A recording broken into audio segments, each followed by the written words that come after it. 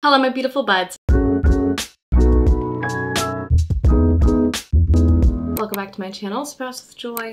My name is Joy, and if you like to talk about plants, you're in the right place. I've got a lot of plants on my list that I need to repot, so I thought it might be a fun opportunity to do like a little Q&A with you guys. So I requested some questions a while ago, like a long time ago, on my YouTube community tab, and I also requested questions on Instagram. So if you guys ever want to ask a question of me in the future, just keep an eye out on those spots. That's kind of generally where I field for questions. I might take a pause to talk about each plant as we go, maybe. I'm gonna be trying some new things today, actually. So it's kind of exciting, but also terrifying. But I'm gonna try to like keep my head on straight and be able to focus on the task at hand and also answering the questions. You know, there's gonna be a lot, but I'm gonna do my best and I'm gonna do as much as I can. I do have a time limit I've set for myself, and so I'll just kind of get done what I can get done today. And then in the future, I mean, if I have a lot left over, there will always be opportunity for more repotting, more Q&As in the future. So that being said, if I don't get to your question, I'm very sorry, but I'm just gonna try to answer what I can. I'm gonna assemble some moss poles while I answer the first few questions. By the way, these questions are a mixture of planty and personal questions. So the first question, what do I want to answer first? What plant do you have the most of? That's an interesting question. I guess you could kind of take this on a few different angles. You could interpret this as a specific species, or like, you know, a very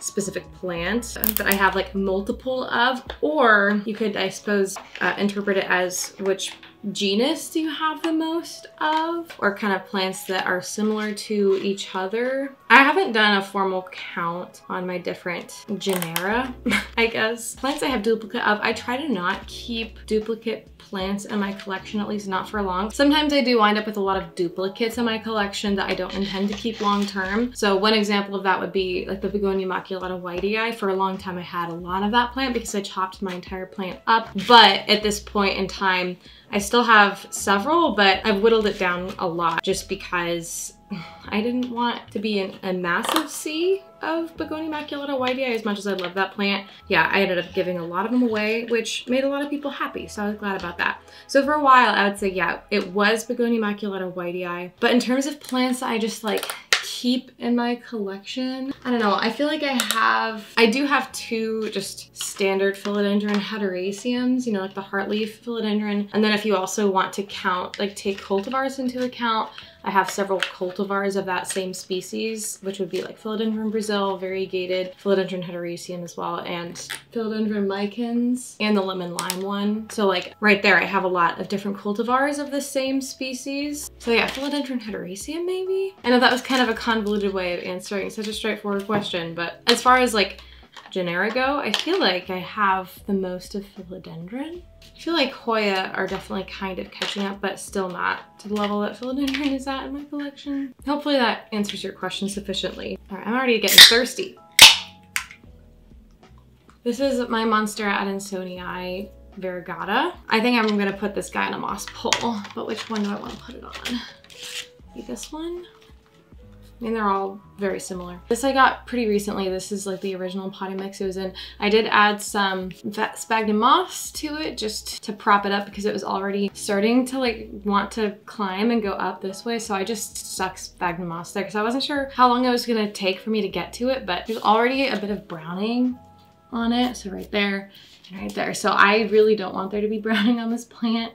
I know that's a really common issue. And then yeah, some of the white melted off on this newest leaf that emerged for me. So I wanna like not have that problem. Let me know if you know exactly what contributes to browning, because I mean, I know that if it's white, it's just variegated portions, especially if it's sectoral like this. It's gonna be prone to browning and crisping just because it's not contributing to the plant, but I want to mitigate that as much as possible. I don't know, I did stick it in my greenhouse cabin and I think that that helped a little bit. Like I feel like the browning stopped progressing in the same way that it was, so maybe it just wants to be in high humidity, really ideal conditions, but we'll have to see. But yeah, let's dig in and see what the roots are like. I don't fully know which pot I'm gonna put this in yet, so we're gonna just hope for the best. I mean, I might just put it back into this pot if the root system isn't fully developed, but just add a moss pole. That's definitely an option. But before I do that, oh, here, the root system. I do want to refresh the soil because this is straight peat, basically. So, ooh, this is a cool one. Did you experience plant burnout when you were freshly postpartum, and how did you overcome? So interestingly, I'm trying to remember. Honestly, that period of time is such a blur. I think with my second child, because with my first child I had plants, but not to the same degree that I do now. Like I was not really collecting plants in 2020. Like I owned plants and I really liked them all throughout college, before I got married, before I had kids. But my first was born at the end of 2020 and I had maybe like 25 or 30 plants. So I was not very overwhelmed. But when I had my second child, that was in 2022, the end of 2022. So about 2 years later, my collection had exponentially grown in size. At that point, I think I had like 125 plants. And at this point, for reference, I'm hovering more around 150 pretty consistently. I think I'm gonna go with terracotta. I need moss first. So me. So, okay, what was I saying? I also need soil. With my second child, I experienced plant burnout less during the postpartum phase and more during pregnancy. So during postpartum, I actually felt extra invigorated to care for my plants because that was something outside of being a mom. Like it provided an escape for me. And don't get me wrong, I mean, I love being a mom, but if you are a mom, maybe you would understand, you know, you still really need to have an identity for yourself apart from your children. And I felt like that was really healthy for me to have a space apart from my child, apart from caring for someone else. And yes, you're caring for plants and like that can lend itself to burnout because if you're already burnt out on caring for things, yeah, you know, that might be a problem for you. But for me, it felt more like an escape and like a peaceful activity that was mine, that I could do. I actually felt really reinvigorated in the postpartum period in terms of caring for my plants. And I also felt really motivated to do things in my YouTube channel because again, like that was something that was my own space. It offered something different to the routine monotony of when you have a newborn. I mean, it's around the clock, all day, all night, the same routine over and over again. And that just wasn't stimulating enough for me. And so yeah, caring for my plants helped me to have something in the midst of kind of a monotonous routine because I don't know, I like to think a lot, and but at the same time, if I'm not like using my hands, I don't know, I start getting stir crazy. Obviously you should not feel guilty if you do feel plant burnout in the postpartum period. Like I think that is an extremely normal thing to feel, especially, I mean, I don't necessarily want to say especially if it's your first child, but at the same time, I mean, going from no kids to having a child is such a life-changing thing. Obviously, when you add more kids on top of that, it can be exhausting, but it's in a different way, you know? Because with your first, like your entire system of life just shifts, but with subsequent children, it's not as extreme of a shift. So I think that in and of itself could lead to burnout because like that is all you can handle because you're learning a completely new thing. So yeah, I don't think that you should feel guilty. But for me personally, I didn't really feel a burnout postpartum. I felt, like I said before, burnout during pregnancy because I had really, really bad morning sickness and really, really bad fatigue. I mean, pregnancy really affected my body a lot. And so during my first trimester especially, and part of my second trimester, like I felt so guilty. I don't even know if I really have a good way to show how I cope with it. I think I sort of just forced myself to do the bare minimum. So I would water my plants, but they would be pretty thirsty. Thankfully, I don't think I lost very many because I would water them, but I wasn't fertilizing, I wasn't repotting. I really was not doing anything extra beyond just bare minimum, just watering them. And sometimes I'd also ask my husband to help me water my plants. So I'd be like, hey, I'm so sick, I can't do this, but I just noticed that this plant is curling up and I need you to water this plant. And so my husband would, and he would support me in that way. Basically, I just did the bare minimum. That's really how I coped. And then, you know, that love for plants did get reinvigorated again. So like there's definitely hope for that, especially if it's something that is really life-giving to you in the long run. I think that you can return to it. But if you like are trying to force yourself too much, I think that that can lead to more burnout and more, it can just leave a sour taste in your mouth. And for me during that time, I just had to take a break and accept, hey, I don't have capacity to do YouTube. I don't have capacity to do plants. And like, I feel really bad and guilty about just kind of ghosting everyone and also like not being there 100% for my plants like I would like to be. But I just know that that's my capacity right now and I just accept it. And it's like, this is a season of life. I knew that. Honestly, like all I could do was do my job, barely, and then come home and take care of my toddler, my daughter, while I was pregnant with my second. And that's pretty much like all I could do. Like I couldn't hang out with friends. I couldn't engage in any of my hobbies. Like I just knew that that was the season I was in. You know, I expect I definitely might get burnt out again if I'm pushing myself too hard. I think a lot of it is you have to just accept what season you're in. That's a big part of it, because if you don't, that can be kind of a dangerous, you can really get down on yourself, and that's kind of sad. Like don't do that. Especially when you're going through such a life-changing and challenging time such as postpartum. Here is the monstera adansonii variegata. Actually looks so good. I'm actually really excited. It's already gonna need, you know, a pole extension pretty soon because it's already kind of approaching the top of the pole, but it's a start, which is good. And by the way, I like to water all my plants in right after potting them up. So I'll do that at the end, but I don't know if I'm gonna film it. I don't know if it's gonna fit in this pot specifically, but we're gonna give it a shot. This is monstera siltepecana. I've got two plants here that I want to pot together. One of these was definitely a propagation of the other one. I think this was a propagation. Oh, I don't know. I feel like this plant has never done super well for me. The leaves tend to die off super easily, which is a little bit frustrating, but I have a suspicion that there might be a root issue. I mean, look at how barren it is up top. I don't know. We're just gonna have to see. But let's just take a look at the roots first. I can even get it out of this pot. The stems are so delicate on this thing. Okay. I'm afraid I'm gonna like break them all off. Okay, well, no wonder it was unhappy. That is very well rooted. I did water it pretty recently, so the soil is very dark, but like, there's a lot of roots in there, so no wonder. Let's see, what do you like to do in your free time? So this one's a little bit more of a personal question. I'm gonna unpot this one as well. I actually might need to go grab a different pot for this. Ooh, these are well rooted, my goodness. What do I like to do in my free time? Well, I feel like I don't have a whole lot of free time these days. Yeah, just between work and taking care of my kids. I am blessed to have quite a few friends. So I would say like that is a big part of my free time. Okay, that's in here maybe. This isn't as cute as a pot as I wanted. Maybe I'll just have to use a cash bow.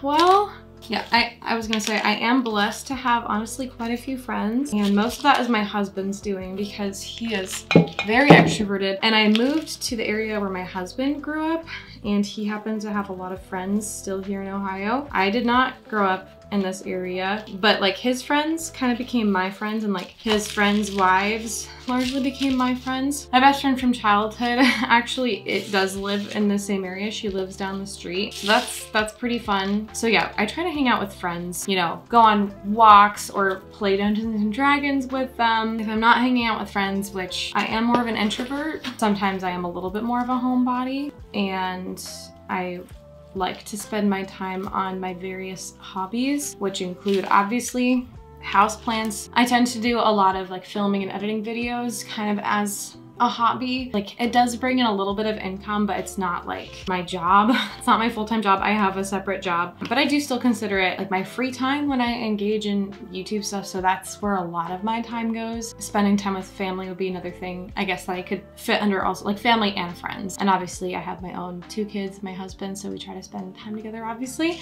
Just doing fun things. Other hobbies that I have would include like reading, writing, and any sort of art, drawing, that sort of thing. So like I like to do those things when I get the chance, but I don't always. I also like playing video games sometimes, and that's actually something my husband and I will do together sometimes after the kids are in bed, because that's something that we have in common. Or obviously Watching YouTube, watching TV shows is another. I tend to do that while I'm like folding laundry or doing dishes. So I guess it's not exactly free time, but like it's something I like. Other things, I do some volunteering, especially with my church. I'm on the worship team, so I'll sing on the worship team usually.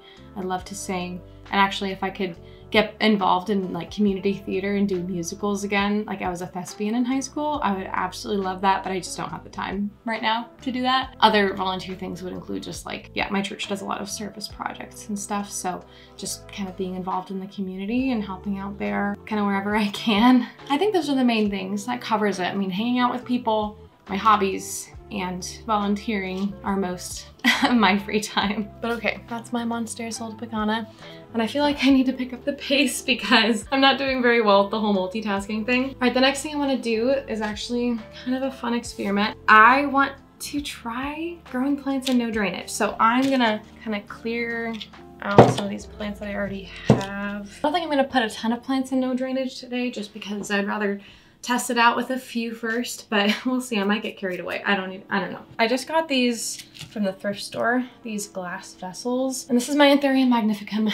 And I don't want to grow every plant in no drainage, but I want to grow plants in no drainage that are like anthurium and alocasia specifically. Maybe something like ferns I would definitely try as well. Just because I found that those plants are thirstier, and a lot of people that like anthurium and grow anthurium and like have a ton of anthurium kind of swear by growing their anthurium and no drainage. So I want to listen to those experiences and experiment with it myself. I'm a person that has like a fairly open mind. So if something's working for another person, I'm fairly willing to try it, just to try it and have fun with it, experiment. I know like no drainage is sometimes like a big no-no with people, but I think that there's a way to do it. And again, I just want to try it. So this is my anthurium magnificum. And I think this is the only anthurium I'm gonna be potting up today. Oh, look at these roots. Oh, that's beautiful. What are your YouTube dreams? Go full-time on YouTube, or is this a casual side hustle? Honestly, I really love my job. And my current job, I work part-time doing graphic design for an organization, and I have a lot of flexibility with that job. I really love the people that I work with, and so I don't really see myself like leaving that job. I don't really see myself having enough time to really treat YouTube as a super full-time thing. In my mind, I guess it would be categorized as more of a side hustle. I don't know, going full-time on YouTube is such an interesting way of putting it because I already kind of treat YouTube as,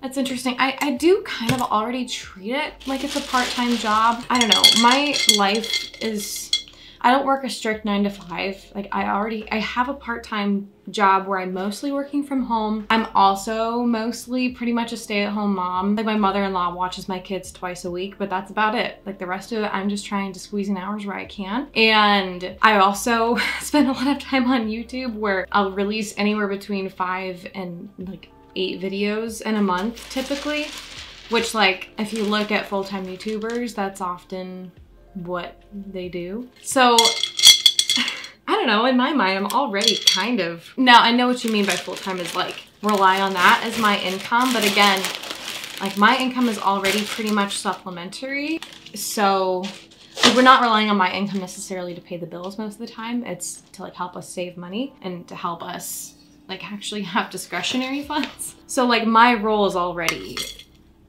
kind of different in that respect. So I know full-time would like enable me to quit my job, but basically what I'm trying to say is I don't really have intentions of quitting my day job because I love it so much. Now, would that make my life easier? Yeah, probably. Like it would be nice to like only rely on my YouTube income. And at a certain point, I mean, I mostly see YouTube as like a hobby slash side hustle that I like really love and enjoy. But I also, if at any point it brings me a ton of stress, like that's kind of the area in my life that I'm like, okay, I have to not prioritize this as much. I'd say I mostly view it as a side hustle, but if anything, I also just view it as a hobby that I happen to enjoy and can monetize a little bit. Yeah, do I really fully intend to like go full time, go big on YouTube? I don't know. I mean, if I get more successful, so to speak, in terms of more subscribers and more consistent views and stuff like that, I mean, I think that would make me happy, but that's not what I'm like chasing after, if that makes sense. And I am pretty perfectionistic, so it's like anything that I do, I really want to do my best. In a sense, I almost find it to be like a game where it's like I'm competing with myself to like get more views and like put out more content and higher quality content and constantly improve, but it's not really to the end of anything. Hey, I just really genuinely enjoy this and want to do it. And I hope that answers your question. I feel like I was all over the place. I'm doing a lot of verbal processing today, apparently. Did I even show this to you? Yeah, so there's leca on the bottom, and then I have an aroid mix for the rest of the vessel. And the diameter is pretty much the same as it was before in terms of the plant. Like, I don't feel like it would have needed to be up potted, but I did want to change the substrate and experiment with this. So yeah, and there's just like a little bit more. I mean, obviously the depth is more, but the bottom here is kind of where the water, reservoir or whatever is. I'm not an expert, you guys. I'm doing my best. Okay, my Alocasia cuprea is just not looking so hot. It started dropping another leaf. So I'm like, okay, we need to address this. There's clearly something going on. There is a new growth point, which is positive. I don't know how well you can see that, but I'm gonna clip off this leaf, and then I wanna investigate the root system and then try a no drainage, because I wanna be able to see the roots on this plant, and I'm just willing to take a risk and try something. Oh yeah. Oh yeah, the roots are just toast, but there are some corms. Oh, that's okay, that's good. Okay, so these roots are looking bad, like definitely root rot issues. In which case, I don't know, should I try rerooting it and no drainage? Do people do that? Or should I just go my normal route and try moss? I don't know, but there is a corm, so that's fun. But yeah, these roots are really just falling off. So yeah, I have had root rot with this plant before, like in the past, and I was able to reroot it. But yeah, most of these roots are toast. There's just a handful that are okay. But I'll just reroot it. It's no big deal. Like, it's a bummer, but I'm pretty confident this plant will live. Okay, where'd the corm go? I do want to address the corm first, so let me get a little vessel for it. Very occasionally, my husband and I like to indulge in like the wee yogurts, and these glass containers that they come in are so perfect for Alocasia corms, I feel like. So that's what I'm gonna use. Where'd it go? There it is. But this is what it looks like. I just like gently peel away at it. I've only done this a handful of times, so I never really know like what the best course of action is, but I've seen people like peel them. I've seen people not peel them, but I just try to take off a bunch of the stuff. And I just pop it in there. And I'll cover this in like saran wrap or something and water it in a little bit more and put it in a prop box. But first, let me find my next question. Any idea why a healthy snake plant would just die at 2 years old?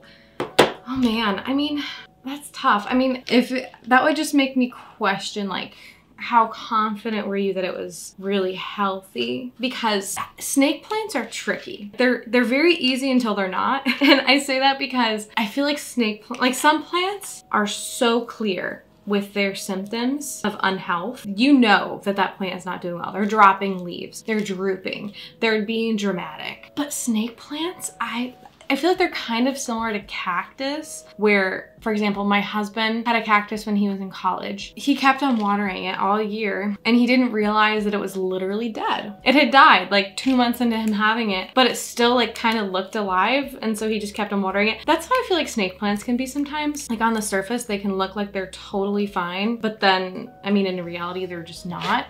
So that would be my suspicion, is like maybe at one point it was consistently not getting enough water, or it got too too much water consistently and either like rotted. Again, I don't have like a ton of experience with snake plants, but I have seen some where they, I mean, it kind of depends on how it died. Like how did it look when it died? Like, did it like flop over? Did it rot like just at the base? Because that would indicate, hey, maybe the soil that it was in was not great and it like retained too much water and so it just rotted at the base of the plant. Or did it like just completely dry and shrivel up or like croak overnight? I don't know.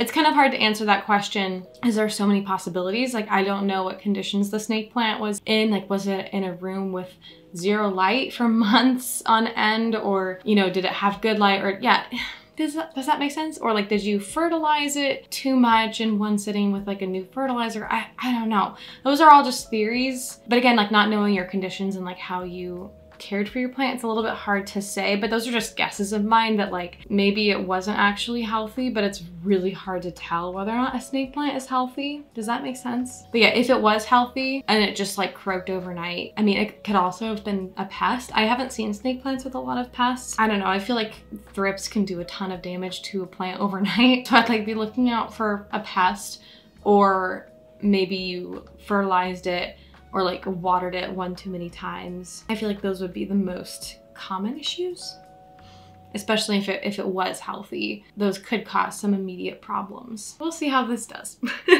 I was thinking that I would pot into here with no drainage, but oh well, it's fine. The next question is another more personal one, and it's how many more kids do you see in your future? And that's something that my husband and I have been talking about. I'm trying to figure out. Honestly, I don't know. I could see myself being done with kids with just 2, but I could also see myself having 1 more of my own child, like 1 more biological child, or I could also see us fostering or adopting. But no matter the route, I don't think I would have more than 3 kids at this point. I just, you know, I think that my husband and I are on the fence about a 3rd. I don't really see myself having another one after that.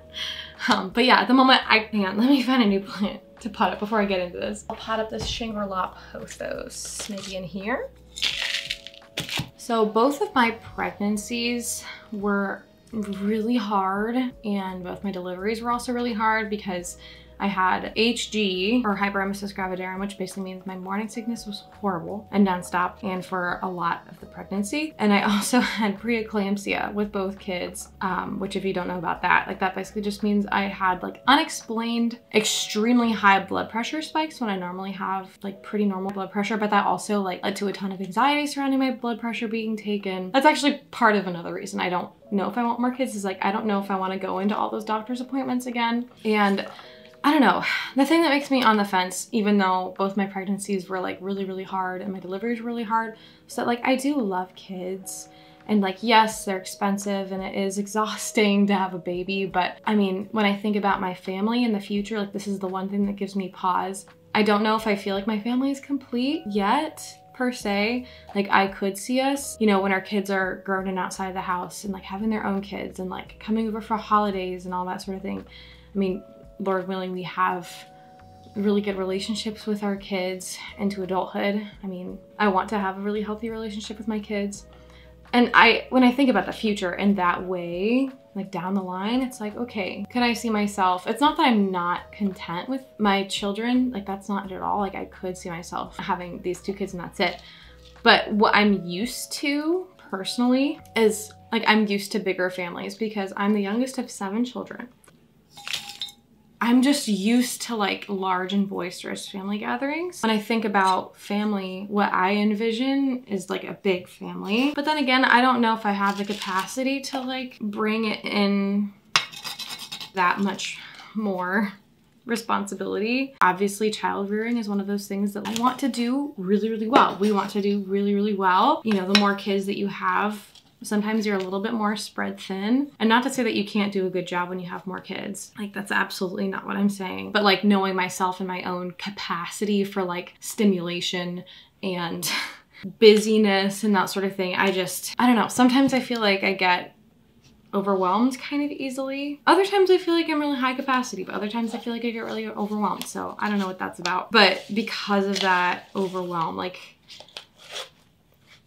you know, I feel like I might need to draw a line at 2 kids. But then again, yeah, when I think about the future, I'm like, but do I want to only have 2 kids? I don't know. Yeah, that's the story there. And this is a Shangri-La pothos. Oh, it's so cute. I love that. All right, I'm kind of slowly running out of time, so I can probably only do a few more plants and a few more questions. Okay, this begonia maculata whitei right here is like suffering. I don't know what the problem is, but see how crispy it is? And it's curling, and I just like didn't catch it in time. And I'm just so confused, but maybe something happened that I didn't like. So I'm gonna check on the roots on this. And then long term, I have this specimen that's really gorgeous and much healthier. I might consider potting them together just to make a fuller plant, especially since this one is looking so scraggly. So yeah, we're gonna dive into this guy and see what's going on. Okay. Yeah, it looks like these roots dry rotted. So that's really unfortunate. Yeah. I think I underwatered this plant one too many times, or like maybe once I had too much of a space between waterings, which is not surprising because I've had some periods of time where I've been really busy, and begonias are not super forgiving of underwatering, in my opinion. So yeah, I'm gonna cut off all these roots and reroot this plant. That's sad, but maybe this will be my new main plant. But look at how toast those roots are. That is really a bummer, but I mean, I'm not perfect, so I just messed up. Water this. I'm just gonna like chop it here because really these plants can root from anywhere. Not a big deal. I'm just gonna reroot this plant. What's your favorite plant find this year? Or plant finds, because it's probably too hard to pick just one. I have to like remember like what plants I even got this year, to be honest. That's really hard to answer. I would say just off the top of my head, because like I don't know for sure if I would like commit to this answer if I like were to review all of my plants that I've gotten this year. Just off the top of my head, I have really enjoyed my different like anthurium purchases, but especially the purchase I did from Carnivoro. I can like link these in the cards, whichever side it's on. I can never remember. The plants I got from Carnivoro were 2 anthuriums. One of them was the Anthurium dark forgetii, and one of them was the Anthurium dark crystallinum crossed with Anthurium papillanimum. So those ones I have really, really loved a lot. Other plants that I've gotten that I can remember, honestly, like my entire haul from the greenhouse that I toured, immaculate. Like I might pot up a couple of them right now with like my last bit of time. This philodendron ring of fire, for instance, so gorgeous. Alocasia friedek, incredible. I've really, really loved those plants. So yeah, I'd say those were some of my favorites off the top of my head. But honestly, like I really have enjoyed most of the plants that I've like bought this year. And of course there are several plants I've like traded and stuff that were also fantastic. Let me find a vessel of some kind. Okay, I need to make more moss. So let me do that. I'm gonna just put them in here. Oh, also some of you guys were wondering what kind of moss I use, and it's this kind. I just get it off of Amazon. I don't know if it's like the best moss. I feel like it's a little bit more expensive than some other moss that's out there, but I like it a lot, so I'm willing to pay the extra little bit because it's a really nice quality. So yeah, that's to answer your question. It's that one. And I think it's like called New Zealand moss or something. Again, I can't really speak to like the sustainability. I think that they claim to be pretty sustainable because they like have their own farms that they harvest from or something, I guess. But honestly, there's so much greenwashing at this point. I kind of take everything with a grain of salt.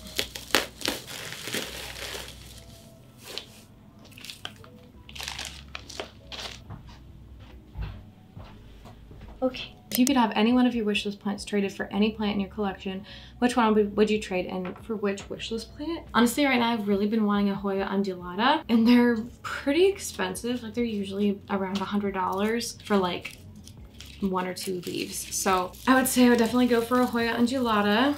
That's one I'd really, really like to have. And for which plant? I mean, if I could do like any sort of trade, like if someone wanted like a pothos or like, I mean, any one of the many propagations I have of some of these plants. I've got lots of propagations of Begonia maculata whitei usually. I mean, I would want to make it like a fair trade, but if it could be any plant, I would just like trade any sort of plant that I was on the fence about in my collection, which I've made some videos about that in the past, and I have gotten rid of a lot of those plants already that I was on the fence about. But like, for example, my Peperomia verticula, I feel like that one it might be my least favorite plant in my collection. Yeah, it's this one. So it's like, if someone would want to trade this for a Hoya undulata, like I wouldn't stop you.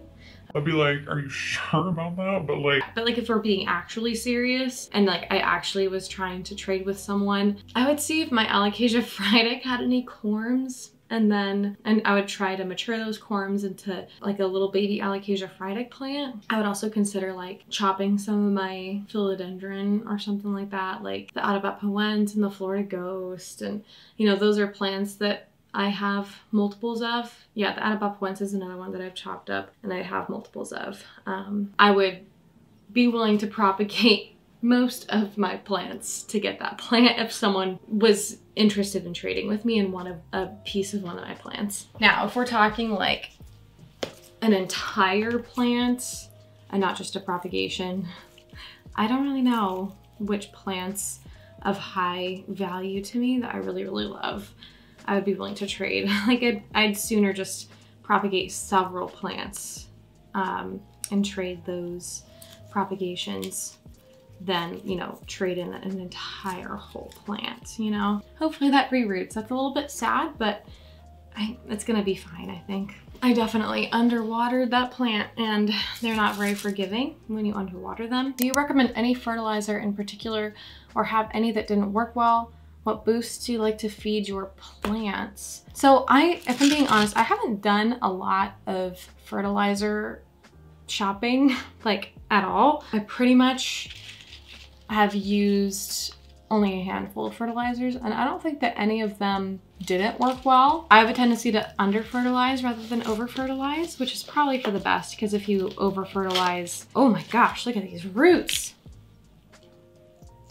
Yeah, if you over-fertilize, that can be, you know, more dangerous for your plants in an immediate sense because they can get fertilizer burn. But if you under-fertilize, you know, that might just suffer over time from not getting enough nutrients or just not grow as quickly. So I would say I've never really had any like major adverse issues, but I also don't use liquid plant fertilizer. The only fertilizers that I've really used have been the Tank's Green Stuff organic fertilizer, which is just like a powder that you mix into your soil. And I've also used Osmocote Slow Release, and that was what I used very early on in my plant journey. Like that was the first fertilizer that I ever used because my mom suggested it, and I just went with that, and it was fine, but I wanted to explore other options. So that's when I started using Tank's Green Stuff organic fertilizer because I was afraid of fertilizer burn, and I liked the idea of just replenishing the natural nutrients within the soil. So that's what I started using after Osmocote, and I still use it to this day. As far as other boosts in like plant food go, I occasionally water with Bonide plant food, although that bottle is almost done, and I want to try the Arbor plant food just for fun. Number one, because it was on a sale during Black Friday, so I just picked it up. So I was like, why not? I've been wanting to try this. And number two, because I'm just a sucker for cute packaging. That's all I can really say. Like if you've got a cute product, I'm very tempted to use it.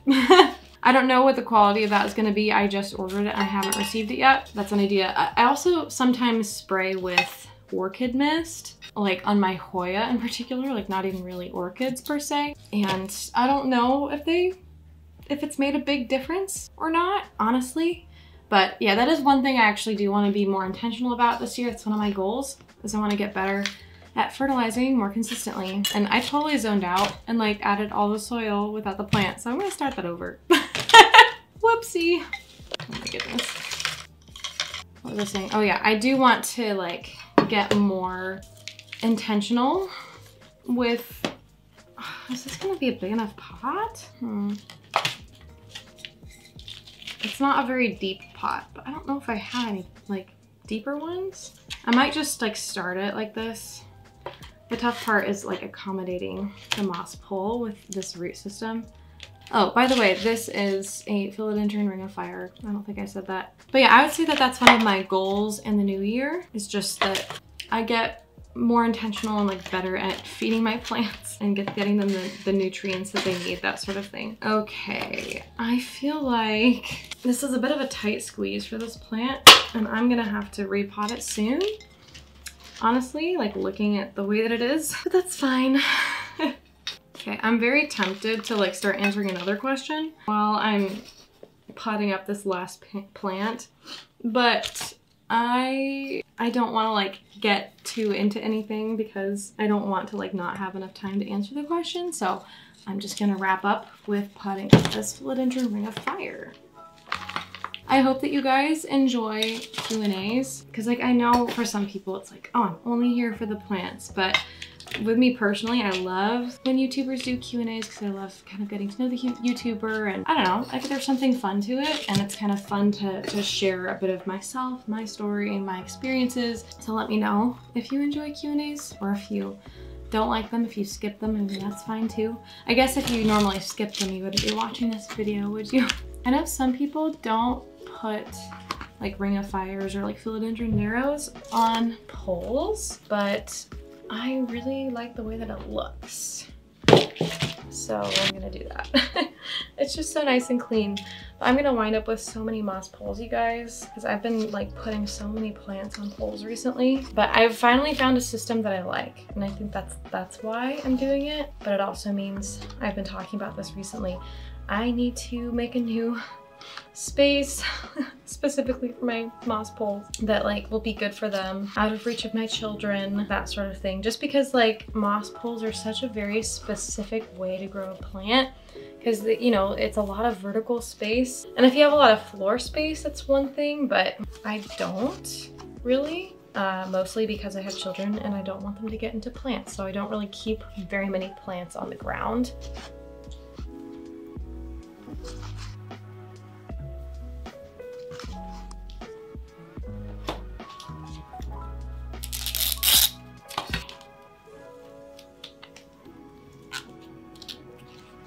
This is what I've got. Oh my goodness, I'm so excited. That's beautiful. Now to clean up.